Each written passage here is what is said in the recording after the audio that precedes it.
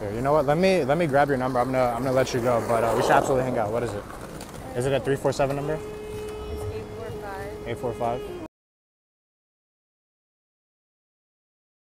What's my name? What? What's my name? I'm sorry. You don't even know my name? Oh, your name is Maria. Yeah. See, I remembered your name, but you didn't remember my name. So Sorry. it's really Tamid. Tamid? Yes. You never told me your name. Are you Hispanic? What's up, guys? This is Tamid, aka the Introvert Playboy, and I'm here now to talk about something that is quite important in this whole realm of game, which is approaching out of state. Now, to begin, let's describe what state is. It's basically your vibration or your energy while you're out there interacting with people and just kind of the aura that comes out of you. And everybody around you can kind of sense it and they react accordingly to what you're giving off. Now, oftentimes people get out of state. You know, it can happen for a variety of reasons. You know, the most basic being, you don't have the essentials covered. You know, you have bad sleep patterns, a bad diet, maybe you're not working out consistently, whatever the case may be on those basics, like not getting enough sunshine, you're going to be out of state more often than not. It goes beyond that as well, on a higher tier. You know, if you're unsatisfied with your job, maybe you're unfulfilled in your purpose, bad relationships with your friends, your family, woman problems, these will all contribute and kind of bring you down while you're out there trying to do your thing. And it's important to know that everybody gets out of state. All right, you can't be happy and fulfilled and on point 24/7. You know, it's just not appropriate to think that of yourself. You know, you're gonna be down sometimes, and you have to act. You know, no matter how you feel. So to give some premise on the video you're about to watch, you're gonna see two Infield clips of mine. Taken a few days ago, I went out there and I was completely out of state. I was not feeling it at all. You know, I could give all the excuses. You know, it was a really hot fucking day. It was like 90 degrees out there, humid, sticky. You know, I was hot, sweaty, and cranky.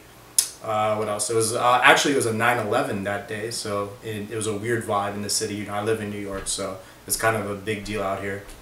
And yeah, you know, I just also on another point out at that time, like this entire week, I have been getting my essential vitamins drained multiple times. You know, through girlfriends. I actually reunited with one of my girls, so we kind of had a passionate reunion. And a lot of times people don't talk about having consistent sex with girls actually brings down your game at times because you're just not as motivated or, you know, out to get it as some guy who hasn't ejaculated in a couple of days. You know, I know personally my game is at its best when I haven't ejaculated in a couple of days. But that's a topic for another video. I'll definitely be touching upon that because I've given it a lot of thought. But to stay on topic here, approaching out of state, like I said, is everybody gets out of state. The question is, what do we do about it? Let's see. The first one is to understand that it all comes down to the discipline, right? So even if you are feeling out of it, you know, you could still force yourself to get into interactions, and that's ultimately the only thing that will help you. You know, a lot of people will say, a lot of people do a lot of crazy things. You know, you'll see these videos of people, you know, high-fiving strangers on the street, busting out push-ups in the middle of a crowd, or even simpler things like talking with your wings, building yourself up. You know, those things could help. They could give you a boost, but at the end of the day, it's not going to really get you to the point where you want to go. The only thing that will do that is to actually go up and talk to a girl. It sounds simple, but it's not. But to get out of the state, you have to go into an interaction. I'll repeat, get into an interaction. One more time, if you are out of state, the only way to get back into gear is to get into an interaction. And it is a lot more complicated sometimes than it seems. You know, obviously your best game will be run when everything is seamless, it's easy, you're feeling good in your body, you're feeling good in your mind, you're looking good on the outside. Of course, you're going to have great game at that time. But you can't always expect that of yourself. And when those days come, then you're going to have to really dig deep into your internal resources and, you know, go out there and make something happen for yourself. Excuse me, miss. Hi, I know this is kind of random, but I was just about to head over to the park and I seen you. Thought you looked very nice today, so I had to run up and come meet you very quickly before you walked off to wherever you were going. Hi, what's your name? Wherever you headed off to, you looked like you had a very determined look on your face, like you were on a mission or something. Well, see, I said determined and on a mission, but if you want to say resting bitch face, it's pretty cool. Where are you headed off to? I'm going to meet a few friends in Washington Park. Washington Square Park? And what's that? Oh, downtown? Oh, that's really cool. How was your interesting day? But I'm sorry, this is very impromptu. I don't usually do it, but for some reason I'm like, yes, I have to approach this cute Chinese lady. Are you Chinese, by the way? You're Korean? From Seoul? Oh, you are Chinese?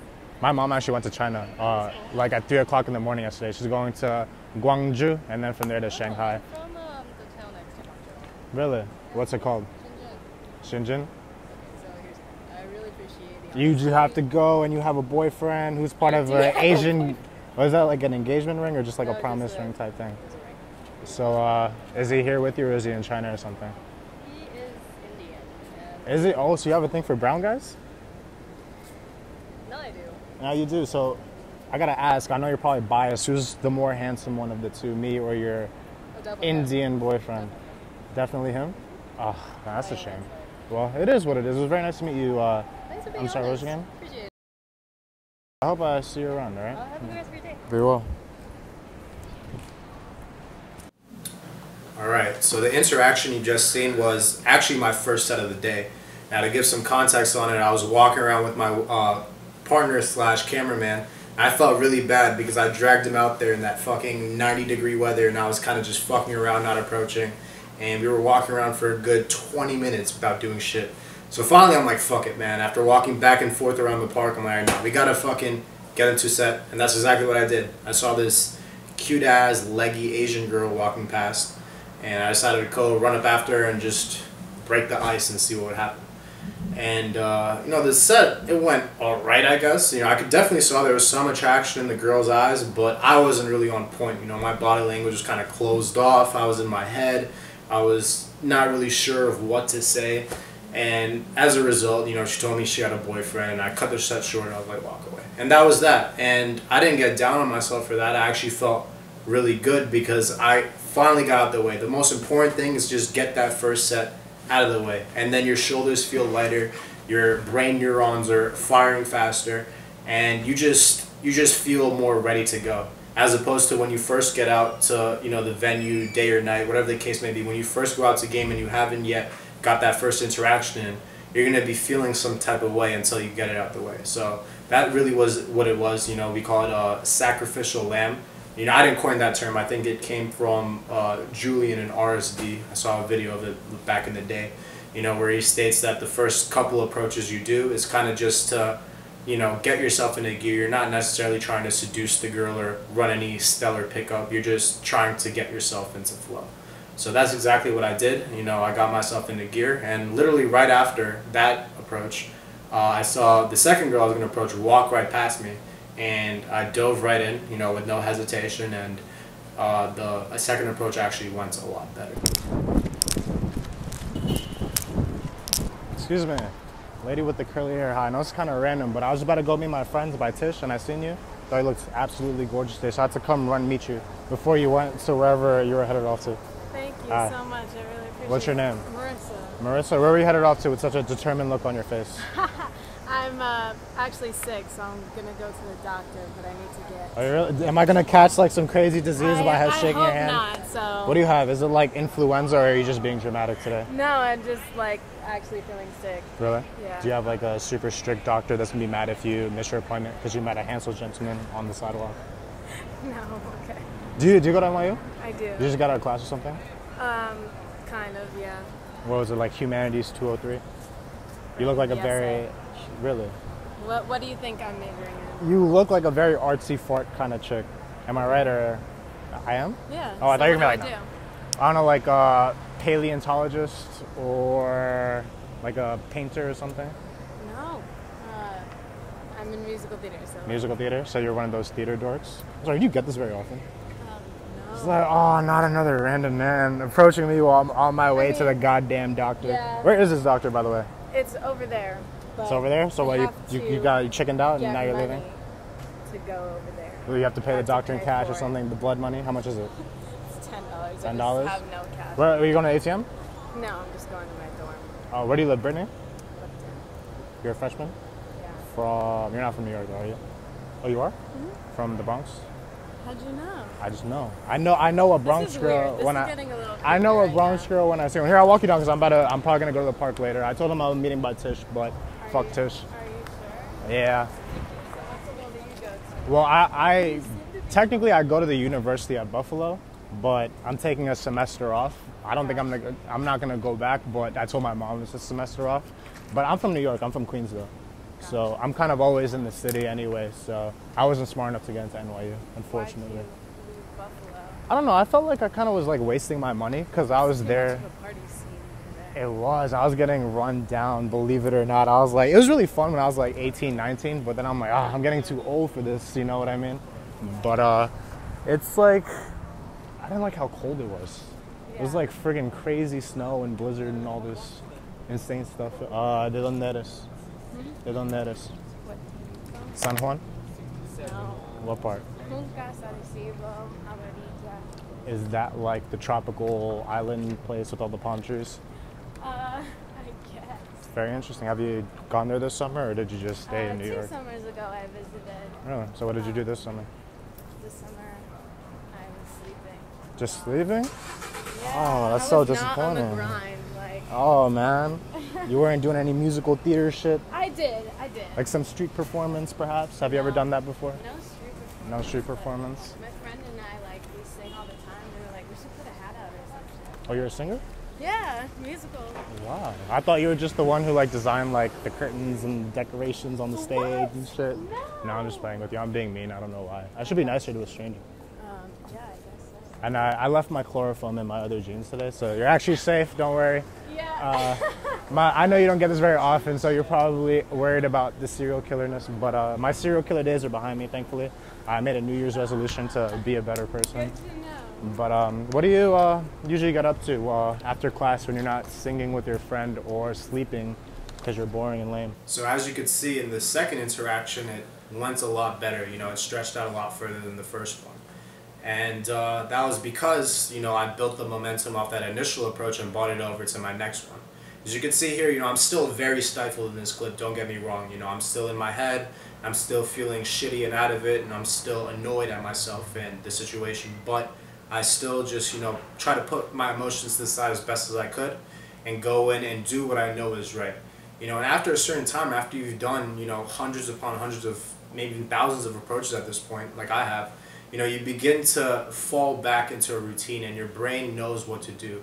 You know, oftentimes you'll find the most, you know, troubling and hard thing to do is just initially getting your attention.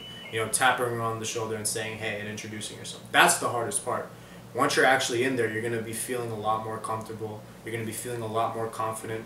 And your body's just going to be feeling a lot more at ease and ready to go. So that's basically how it goes. You know, like at the end of the day, you know, you want to just get into that interaction. It's very simple. Just get into that interaction. Honestly, pretty much it. Really? Like, it's really lame.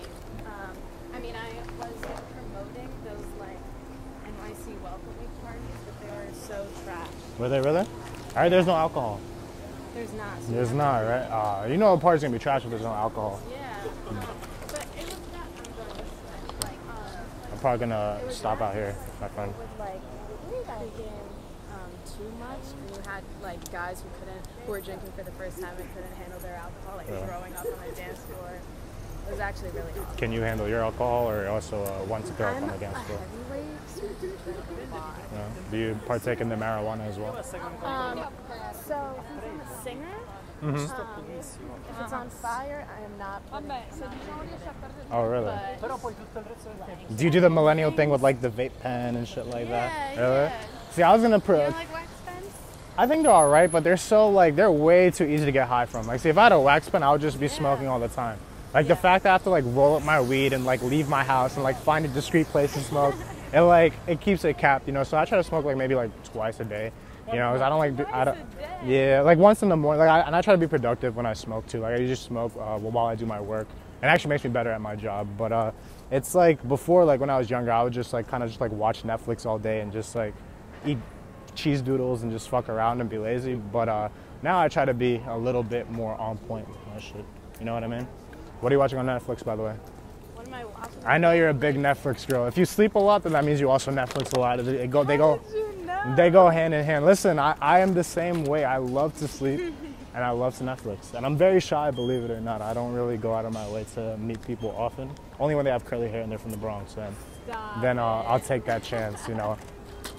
But we should absolutely hang out one of these days when you're not going to a doctor's appointment or, I don't know, sleeping. Because you're being, unless you have a boyfriend from the Bronx who's like in a gang or something that probably stabbed me. I don't live in the Bronx. Oh yeah, you do dorm here. How come you didn't just commute like everybody else? Are you like mandated to dorm when you're a freshman? I was born in the Bronx. I moved upstate, like an hour. Have you heard of the Woodbury Commons? The Outlet Mall? Mm-hmm. Yeah, I was actually there like 2 weekends ago. Wait, so you're from upstate New York? Yes. Wow. So I was raised in the Bronx since I was like 7. Mm-hmm. Yeah. That's interesting. Here, you know what? Let me grab your number. I'm gonna let you go, but we should absolutely hang out. What is it? Is it a 347 number? It's 845. 845.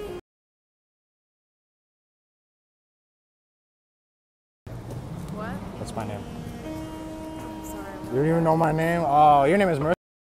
See, I remembered your name, but you didn't remember my name. So Sorry, it's really Tamid. Tamid? Yes. You never told me your name. Are you Hispanic? I'm not. Where do you think I'm from? Don't be lame. You have to do at least one guess. See, I guessed you. I don't want to be offensive. No, you won't offend me. I'm very hard to offend. I can't tell.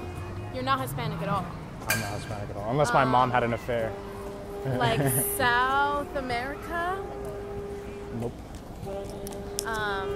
Europe? Europe? No. I'm from Asia. From Asia. From Asia. I can't guess. I'm from Bangladesh. Well, my parents are from Bangladesh. I'm from Queens. Have you heard of it? I have. Have you made any Bengali friends in the Woodbury Common area? No. No? So I'm your first one? I guess so. I'm honored. I really do hope I see you again. Yeah. And you're not a it was nice stranger. to meet you. I'm really glad I met you, by the way. You have to give me a tiny little kick. No. No? Not Maybe. on the first meeting. Not on the first meet? Well, it was very nice to meet you. I hope I see you again. Good luck at the doctors, all right? Be well. So some people may just need one, some people need a few. In any case, after you do whatever, maybe 2 or 3 approaches, you're going to be feeling more talkative, you're going to be feeling more quote unquote in state. That low vibrational energy will kind of shift away and the clouds will see you through to your actual goal. And you always got to keep your goal in mind. What are you out there to do? Usually I say have a minimum of 10 girls that you talk to. In the case that you don't hook a live fishy, so to speak, you should be upping the volume. Another thing that tends to happen to people, they might start off strong, but the day kind of drags on and maybe their energy level goes down. They go a long time in between their interactions, which is another big killer. You don't want those big chunks of space in between your sets. You want to be having it flow repeatedly. You don't want to be spending a huge amount of time in inactivity, because that's just going to make you tired. You're just going to be walking around, burning your energy endlessly. And I could say this because I've fallen victim of it too many times until I finally snap out of it. I still fall into it sometimes and have to really focus on bringing it back out. And again, just to cover on the basics, make sure that you're well fed and well hydrated before going out there. You don't want to go out into the field on an empty stomach and you're just going to be out of energy and cranky and you won't be able to game. If you do go out there and you're out there for a longer time, take 30 minutes to an hour and get a good meal in you before hitting the field again, because again, if you don't have these bases covered, you're kind of setting yourself up for failure.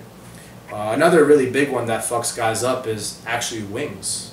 Wings could be a very valued asset, someone to build yourself up, someone to motivate you to do approaches. But I've met many guys within this community who just kind of bullshit around with their guys and don't really take action and just mentally masturbate and burn each other out without getting any things done. So you have to be very conscious about what is going in and what is coming out, and who is coming in and who is coming out. You just have to be very mindful. You have to conserve your energy. You have to use your energy wisely, and you have to make the most of your time. If you're out there wasting your time, you're going to beat yourself up about it. If you're frustrated, you're not going to be able to hook girls the way you want to. You just want to be on point. So I say, write down your goal before you head out there. You want to do 10 approaches, do those 10 approaches no matter what. The only time you deviate from that plan is if, again, you get a live fishy and you have to spend some time working it. Then it's absolutely fine to forego. Maybe you meet that girl, the 6th girl you met. Then don't talk to the other 4 girls. Focus on the 1 girl that you hooked. But if you're getting kind of lackadaisical sets, then keep burning them, keep churning through them until you hit your goal, no matter how you feel, and see it through to the end. So again, just have the basics covered. Be very in tune with your body and your mind. and just make things happen there, fellas. And this is actually a multi-part video because it's a very vast topic. This is just part one. So I have the 2 infield clips, this small breakdown. Expect more content in the future, so make sure you like the video, subscribe, and there's a lot more on the way, so be in tune for that.